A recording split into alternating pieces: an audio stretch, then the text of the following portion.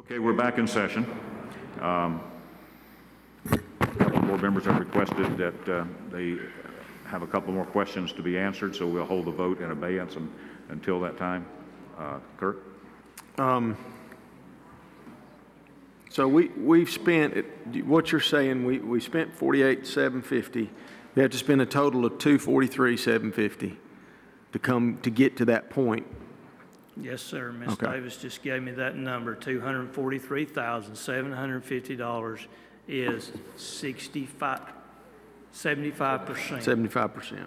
Well, I can't do numbers It's very well. That's correct. another 195,000 or so. Well, I think that's exactly 190. Right. Something like that. Well, I could say, I guess I could subtract on this phone. Yeah. Okay. I think with that, I want to see what it costs. I know it's necessary and we need it. I don't disagree with the size. I just want to see what it costs. I don't want to get into something where we're expending, an extravagant amount of taxpayer money for this services for this building. And I'm not new to building stuff here. Everything that's been built lately, I mean, since 2002, I've been on this board and I've been in support and want to move forward. And fortunately, we are getting to the end of projects. I don't think there's ever an end, but at least the county should be pretty stable right now as far as their facilities. So can I would support that, and it appears that you're supportive of that, and I know two commissioners are. So what I look at, Mr. Kirkpatrick, is the numbers through RS means. Okay, so you've got a range to build through. Let's say it's 280 to 330 based on your region. Okay, so you do an average number of that, $300 a square foot with furniture, equipment, finished, unlock the door and walk in. At 10,000 square feet, that's $3 million, correct? But that math I can do.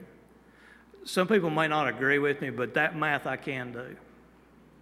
So, there is estimating software out there. The numbers are in the book. There is not a number for animal control services. There's a number for animal hospitals. We're not building an animal hospital. We're building a small portion of an animal hospital so they can treat animals. Mm-hmm.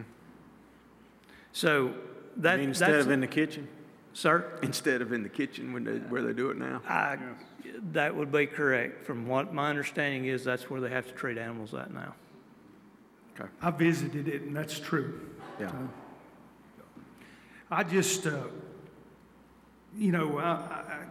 just concerned about the amount of money. There's a lot of, support for this. There's a lot of people who think it's ridiculous that we're considering spending this kind of money.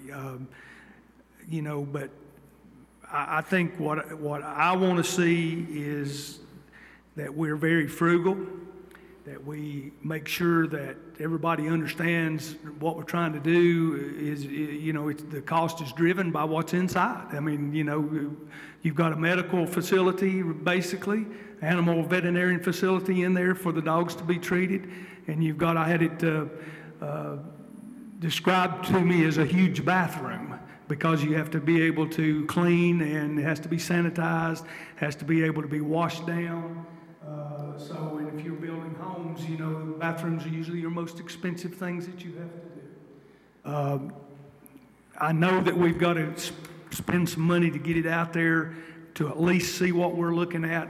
I hope that when we do this, that we really look at it. We look at the aesthetics. We do that, and I really appreciate what all the nonprofits are doing. If it wasn't for you all, we would have probably had to do something already out there, because I know that you all are taking a lot of the overrun, and we're actually probably preventing the county from having to do some more euthanasia just because of the overcrowdedness. But in saying that, we're trying to do what you all are doing, and I think we need help on this. and we need a lot of help. So, Yeah, I would second that. I was going to say, I don't want to overlook the fact that the nonprofits have saved the county a tremendous amount of money, and they're all in support of this. And I do recognize that. I have not discounted that one bit in my comments. Anything else? Okay, we have a motion and a second. I'll again call the vote. All in favor of the motion, say aye. Aye. Opposed? Okay, that's unanimous. Thank you. We'll move forward with the design. Dale, thank you. Thank you. And we'll have a budget amendment now for the remaining portion. Julie? I would also like to thank Mr. Burris. He spent a tremendous amount of time working with the architects to get us just to this phase. Yeah, I know he And has. he was very prepared.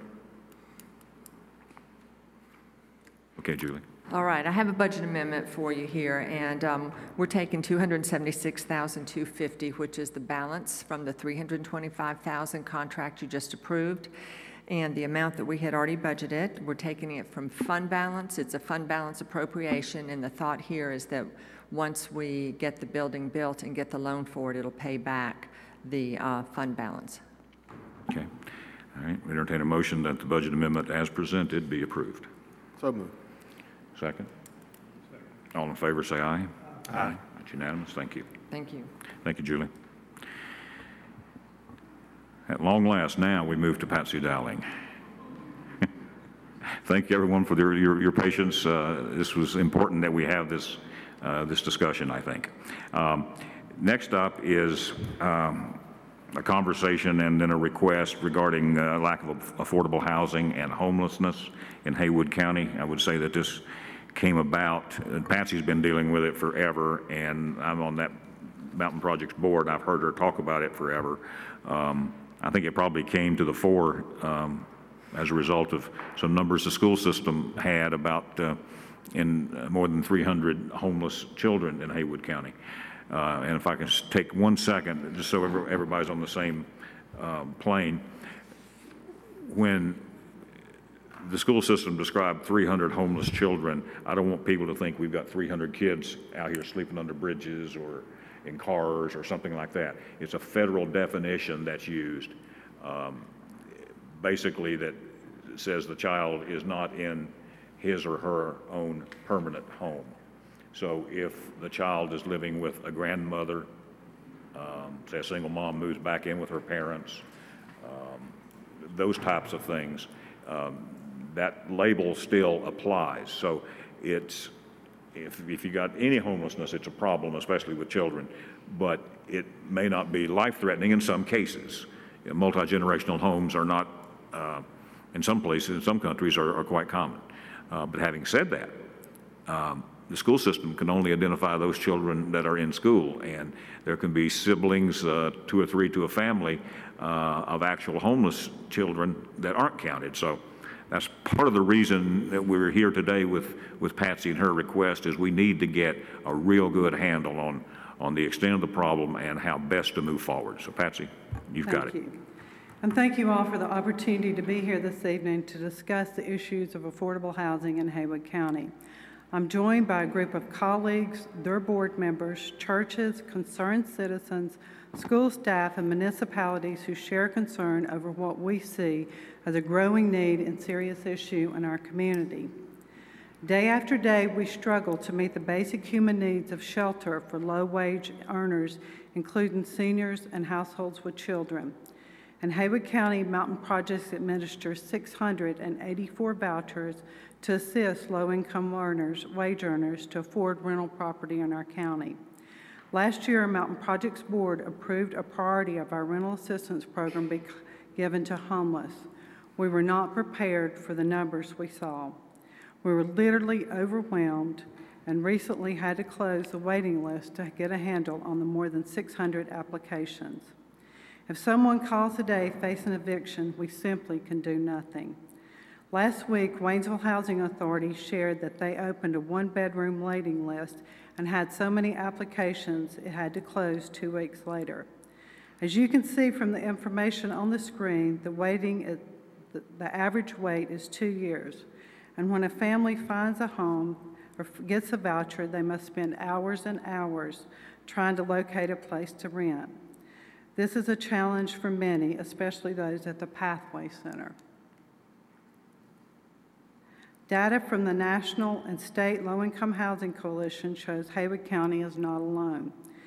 In the Congressional District, there's a shortage of 11,266 affordable units. If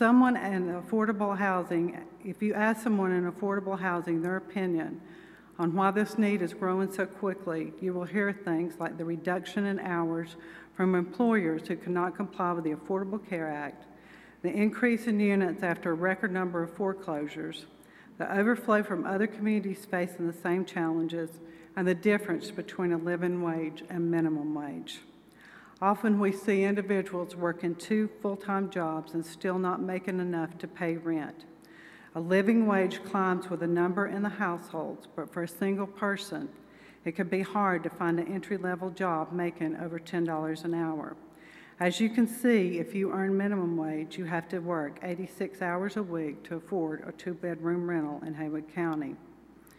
With the waiting list closed, I fear we will see an increase in homeless families beyond our current situation. Since I put this presentation together, I have received a lot of information from local churches that are doing so much to help and assist. The Canton churches have collected funds to begin a program called No Room at the End. Calvary Road often purchases hotel nights at local hotels, as does the Open Door, Mountain Projects, the Pathway Center, and local donors. Based on the information I have received, I estimate over 150 hotel nights for homeless families have been provided since October.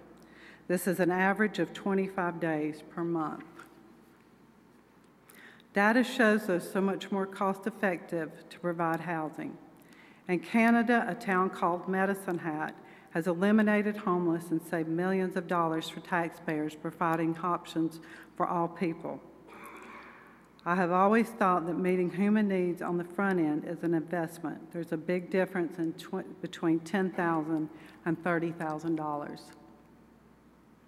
As you can see, there's some great efforts underway, but even with these current great efforts, serious shortages are still relevant. Last week, while enjoying a beautiful summer day at Lake Junaluska, I met a school social worker while walking. She shared with me that she had been working with a homeless grandmother with 2 grandchildren. That evening, I went home trying to determine what I was going to say here tonight, but my mind started wondering, what if those children ever get confused on what bus to ride, where they would sleep that night, and where their clothes were? I found it hard to imagine trying to learn while carrying that burden. Just thinking about it was heartbreaking. Having worked in this community for 26 years, I've seen Haywood County in blizzards, floods, good economic times and bad, but in all things, I've seen the best in human spirit to reach solutions, and we need to do that again. I know each of you care, and I know our community cares.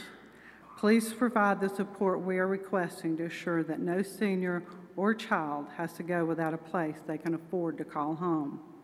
There's endless models, options, and solutions, including tiny homes, backyard cottages, shared communities, just to name a few. But when you spend your days trying to make sure that somebody has shelter, deciding where to start and how to start becomes overwhelming. I'm here tonight on behalf of those we serve to ask you that we unite as a community and appoint a team to start Haywood County on a plan to assure affordable options are available for all persons. Simply, we need a systematic approach to find solutions. Thank you for allowing this presentation for your consideration of this request. If I may, other counties in North Carolina have dealt with similar problems. Absolutely. It's a statewide issue. In fact, probably every county in the nation has some kind of problem like this. But our neighbors to the east, Buncombe and Henderson, commissioned a study with a very qualified firm that got them closer to understanding the true nature of their problem, the extent of it, the scope of it. Right. And, if I'm not mistaken, made very specific recommendations moving forward of how this issue could be improved upon. Right. I don't know that you'll ever solve it 100%, but that would be the goal, of course. Is that what you're thinking about? That is what I'm thinking about, and in this room, I would like the folks here for affordable housing maybe just to stand up, because they've been sitting here for a long while. There's a lot of people here. This is a lot of folks who are concerned about this issue. We can't do it alone. We need help, and we really, in my opinion, we need a plan. These folks are doing great things. We're all doing great things. Mountain Projects, Habitat, the Pathway Center, I could go on down the list. But we're putting pieces together, and we need a plan. We're struggling to be able to continue to do that, and we need somebody to help launch that effort for us and help us guide us through that process. Everybody in this room is overworked, and we're all doing the best we can for folks, but we need help. Okay. Thank you all for coming. We appreciate what you do. It's not easy. We would like to have a study, the funds for a study, and I know I've been asked how much that costs, and I'm sorry I don't have a number because I've never done this, and what we need to do is put out requests for proposal based on the scope of the service that we're requesting. There's several qualified folks across the state of North Carolina who do this, but to get an estimate, I have to have some kind of authority to move forward. And also, this is a community-wide problem that needs community solutions. And so from that task force, I have talked with most municipalities here in the community, and several of our churches are willing to serve on that, but we need the county to help us. It's a community-wide issue. I know Mark is here from Economic Development. I've heard a lot about that tonight, but communities can't grow if we don't have workforce housing, so it's a part of a bigger scheme, in my opinion. Hey, Nancy, haven't other counties done these studies like Buncombe and Henderson, I go to Henderson a lot. We've learned a lot from them, being some of my folks at Mountain Project. I've learned that when you unite as a community, they have done a great deal of things, accomplished a great deal in that arena. I don't know of anybody to the west who's tackled affordable housing, but it is a statewide issue. Does anyone object to authorizing IRA in conjunction with Patsy? And I know Stoney from DSS has expressed an interest in being involved in this from a staff level, which is the appropriate agency, I think. And I know Kevin has expressed an interest from the commissioners in becoming involved in this. Mr. Chairman, and I would like to help too. Okay. Have to do on the legal side. Okay. So is there any objection to authorizing IRA and Patsy and Stoney and our county attorney to issue a request for proposal? We'll find out what it'll cost. Maybe you'll need to have a few meetings, I guess, to determine the scope of what you're going to ask them to do before you go out. And Patsy, would the administering of some of this, would it be valuable to have it in your organization so that grants and so forth would be more likely, or does that matter? I don't think that matters. I'm happy to do that. Of course, pending board approval, and I have my board chair here and board members here. It doesn't have to be Mountain Projects, but I'm happy for it to be. What I care about is it getting done. Right. So if it's Mountain Projects, great. Some other organization, if it's a county, what matters is let's get it done. Well, if the board will indulge me, then I would suggest that Ira and Patsy, Stoney, Kevin get together, and sooner than later, and determine the scope of what you want this study to tell us. I have a dream, and a lot of people at the Pathway Center know I have a dream. It's called From Homeless to Home Ownership. And I would like a continuum of care. When one person gets out of homelessness, they have somewhere to transition to, and on out the end. We see that people really do want a roof over their head, and people really can become homeowners with a lot of counsel and a lot of help. And I think Habitat's a great example of that. I think it's important that the outreach to the municipalities continue, Gavin. I know you agree, because a lot of these folks live in these municipalities, in the towns. I have buy-in from 3 of them. Pardon? Buy-in from 3 of them. You do? Okay. Yes, I do. Very good. Very good. So is the board, that you agree with this approach at this point? Yeah, I don't think it's gonna probably get worse before it gets better, if you want to know the truth. I mean, the fact of the matter is that we got there's a lot of people that can't afford to live in Buncombe County that are moving this way to purchase actual homes that probably are raising the price of homes and the cost of living and the cost of rent here as well. I know the cost of rent has gone up. It's going to be a difficult problem to tackle. Yes. But we got to start somewhere. Well, the sooner we start, the better off we are, I think. So, Can I get a hold of that McKinney-Vento law, just the definition of it? Yeah, yes, we can get you the definition of the McKinney-Vento law. yeah, it's that federal thing that was referenced there. Yeah. I Googled it the other day. It's pretty specific. Okay, I would think it would, I know we didn't vote to spend any money or anything, but I would like to take a vote which tells people we're serious about forming a task force. We're authorizing the staff to go out for proposals and asking them to have more outreach into any of the nonprofits that you think can help, to the municipalities, and likewise. So I would entertain that motion at this point. Second. All in favor, say aye. Aye. And Thank you again. we will, thank you. Okay, next up is Julie Davis again with a request from the Crabtree Iron Duff Volunteer Fire Department to buy a new fire truck. And we have some members of the Crabtree Iron Duff Volunteer Fire Department here too. Do you want me to give everybody a minute to? Yeah, we'll give just a minute.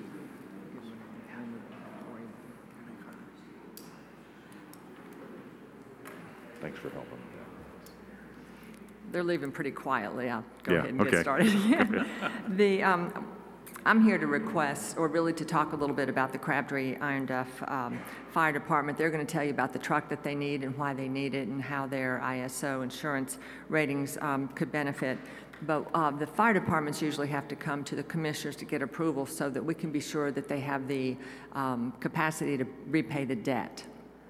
So I look at their financial statements and talk with the fire departments. And in this particular case, they look like they are going to be borrowing $280,000, which is toward a 400, what's the dollar amount of the truck? $347,000 truck. The $280,000 equates to about $32,000 in debt service. Their financials have been showing about a $16,000, $17,000 capacity, but they increased the tax rate last year, so now their capacity is about $35,000. So it does look like they have increased the tax rate to be able to afford to pay the debt service on this new fire truck, but I would be remiss if I didn't mention that it's going to be close. So having said that, I'll let them tell you about the truck and how what they need. And let me also mention too, this is the debt they would like to enter into for this fire truck is only their second debt. The only other debt that they have is for their building. Yeah. Judy, before we get into the specifics of the truck, talk a little bit about their fund balance that they have.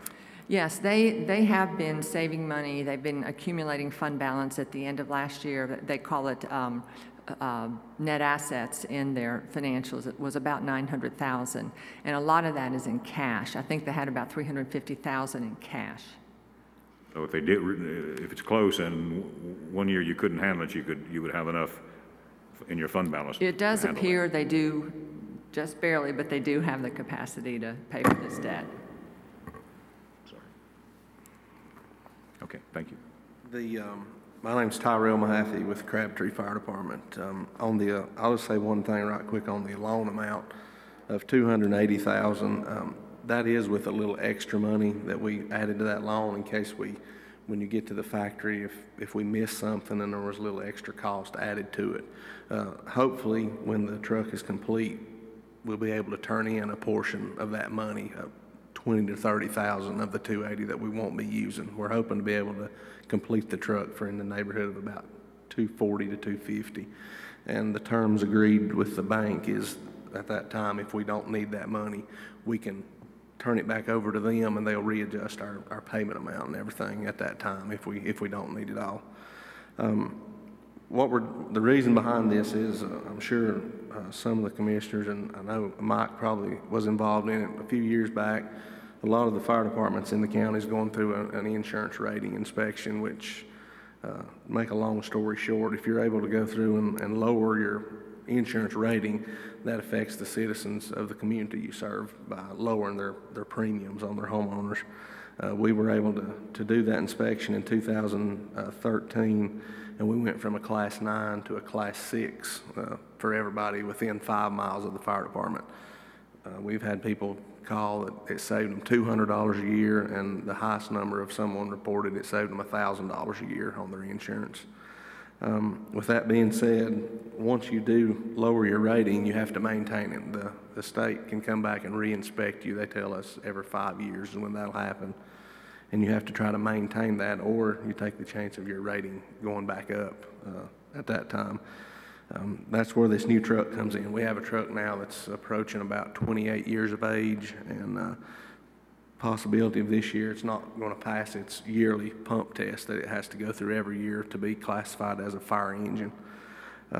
Like I say, that's kind of the reasoning behind the purchase of the truck. The one that we're looking at is a 2017 Freightliner top mount pump, and that's kind of what we're going to be replacing the older one with. Did you have a public hearing? Yes, we did, yes. And was there any opposition? No opposition. We had 19 total people present and no opposition. Okay. I want to make a comment that somewhat involved with Johnson Creek, Crabtree, some of the other fire departments, and I know there was a lot of work went into this rating and trying to get it down. They were successful, and I do know that one of the reasons they're having to pursue this truck is so they can maintain that rating. That was a big deal for the citizens, and a lot of work for guys that volunteer time. I can tell you, a lot of work. We went through, just right quick, ourselves at Crabtree, Jonathan Creek, and Maggie Valley. We all three went through the inspection at the same time, and a lot of hard work in it from all three, and all three were successful in lowering their rating for their communities. It's quite a savings to the homeowner. Yeah. Okay. Any questions? Tyrell, could you just tell us a little bit about the truck and what it does? And yeah, from our perspective, it'll be classified as a fire engine, and according to state guidelines, you have to have 2 fire engines responding on any dispatch structure fire, and that's where this new truck would come. It would be our main engine to leave the building when we're dispatched to a fire.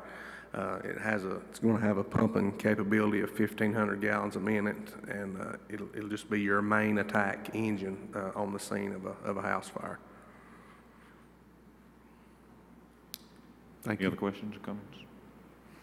Okay, then if not, then I'd entertain a motion that the Crabtree Ironduff Volunteer Fire Department be approved to enter into an installment agreement with First Citizens Bank in the amount of $280,000 in order to purchase a new fire truck as described. I move. second. All in favor, say aye. Aye. That's unanimous. Thank you. Appreciate your time. Thanks. Yes, sir. Thank you. Appreciate what you do. Okay, we have next up is Chief Jeff Haynes from the Haywood County Sheriff's Office to talk about the CenturyLink for the 911 circuits at the new 911 center. Jeff. Good evening, gentlemen. Thank you so much for this evening.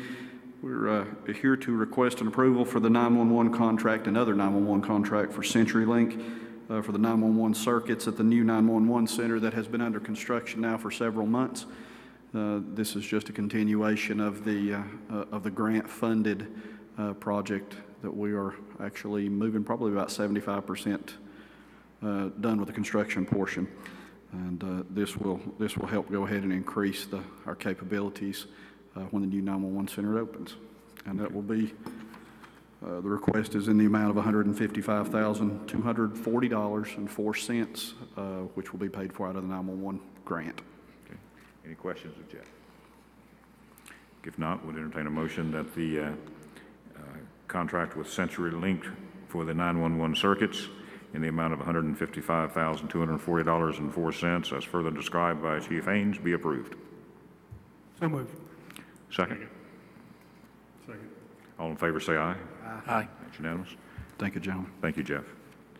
All right, next up, we have our county manager with a request for approval from the North Carolina Department of Transportation for the Lake Logan Multisport Festival.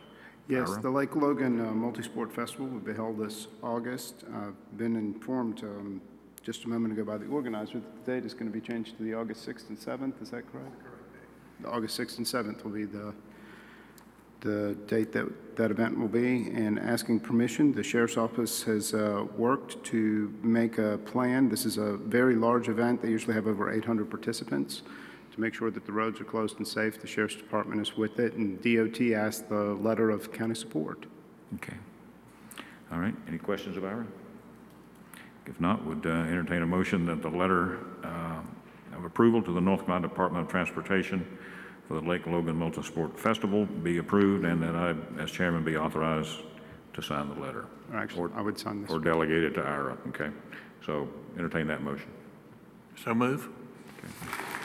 Second, all in favor say aye. Aye. Can I make a comment about that?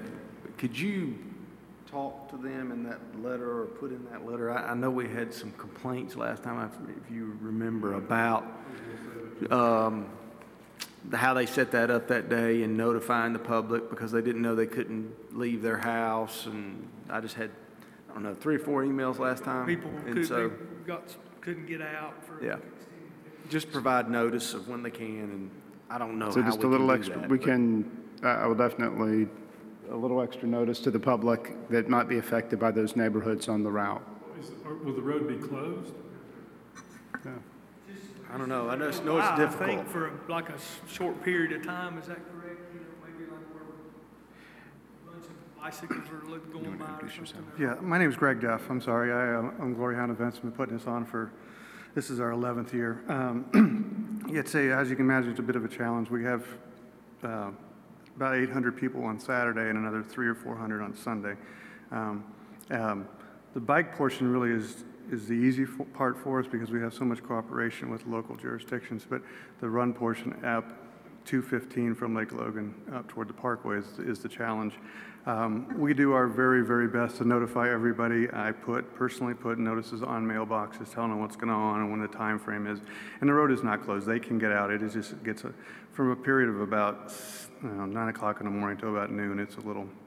It's busy, but you can get out. And we do try to alleviate the congestion up on top at the Parkway, notifying people who may be trying to come down 215, and it may not be the best time to do that. Yeah, I understand. We try to work with the homeowners. We work really close with Burnett Siding Church to inform them as we do with all the churches on the entire route. Okay. And I guess we can tell everybody it's going to be August 20th. It's actually August 6th and 7th. That was a misprint on my part, and I apologize. August 6th and 7th. Yes, sir. So that'll be somebody's notice. They can put that in the paper too, maybe. Let's put that on our website too. Happy to. Any other questions or comments? Okay, we've approved it already. So the next item is whether or not the board wants to delegate authority for this and future events like this to the county manager to coordinate through the sheriff's office, because that's basically what it is in all cases. It's making sure that deputies are going to be out there to control traffic and one thing and another. And is this something we want to continue to be brought before our board, or delegate that back to the county manager? Probably don't have a real issue with allowing the county manager to do that. I think I would still like to be informed because we're going to be the ones that get calls on it. Yeah. So if we don't know what's going on. Well, in your briefings to us, you can always, do that, Yes. I would think. Well, and the good thing about it is it gives them one more chance to publicize it. We could have a debate on it like we did a minute ago. Maybe that'll get them more attention.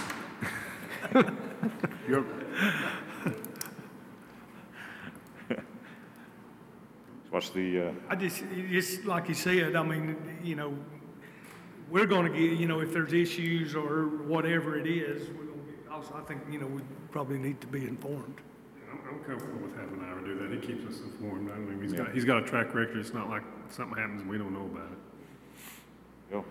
He communicates well with us. So what you used to tell me, Mr. Swanger, the best surprise is no surprise. Right. Okay, then what I'm hearing is that I would entertain a motion to approve the delegation of the, to the county manager to sign documents that require county support for events like this, cycling, biking, et cetera, that fall into the competitive entertainment arena. So I would entertain that motion. So move. Second. All in favor, say aye. Aye. Okay. Very good. That concludes our agenda for today. At this point, would entertain a motion to enter into closed session for attorney-client privilege, 143-318.11A3. Second? Second. All in favor, say aye. Aye. Okay, we're in closed session. Okay, we have returned from closed session. Is there additional business for the board? Hearing none, would entertain a motion to adjourn. So moved. Second? Second. All in favor, say aye. Aye. Say we are adjourned. Thank you.